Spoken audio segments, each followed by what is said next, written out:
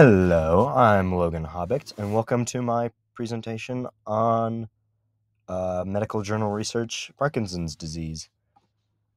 So, Parkinson's disease is a disorder that affects the nervous system and causes deterioration of motor function, as well as dementia.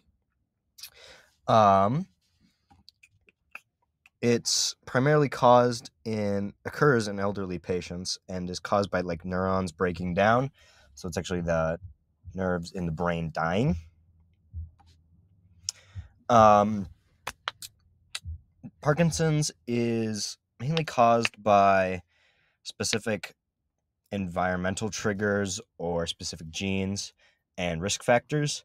So it can be hereditary, and gender and age are a big part of that. Primarily occurs in older patients and primarily occurs in men. So Parkinson's disease is not curable despite all the research we've been doing on it. And it's because we don't really have any way to regenerate cells in the brain.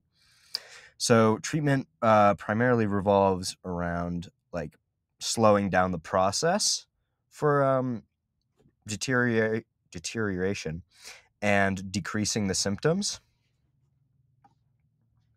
So severity. Parkinson's is sort of scaled on a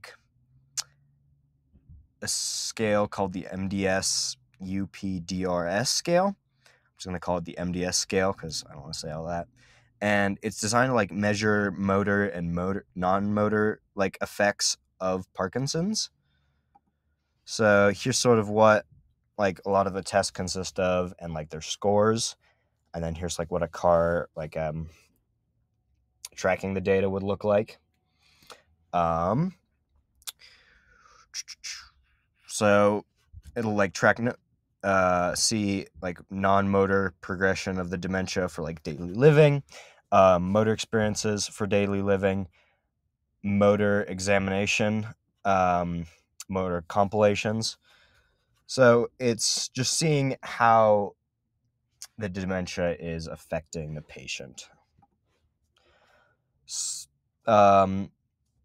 New treatments are measured on this scale, the MDS scale, and basically how much they can reduce the MDS going up in over a year or over time, preventing the MDS scale from going up for patients. So the treatment I sort of researched was Anavex. It's still in clinical trials, but shown to improve symptoms. So without some a treatment like Anavex, the MDS scale will slowly go up over time. And then for this just graph, you can see with the treatment, it actually reduces symptoms. So on average, Parkinson's, being untreated, goes up by around 4.7 points a year on the MDS scale, while many treatments can reduce this to go down to 1 to 2 points a year. Anavex, for the testing in the 12-month study, has shown a negative 10.98 decrease. And the placebo used in that actually showed an increase similar to untreated. So it's not just a placebo effect causing all of this, causing the decrease in symptoms. This is really cool because it's reducing symptoms back before, and symptoms being just it can be dementia and stuff as well. So back it's actually minusing some of the things on that scale, and that is a big deal because that's sort of getting rid of the symptoms that were already there before treatment started. So it is still in testing over a 12-month period.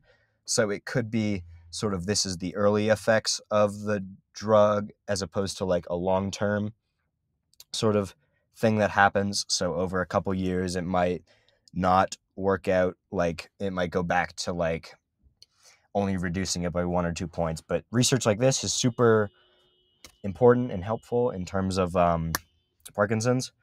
And yeah, thank you. That's my thing.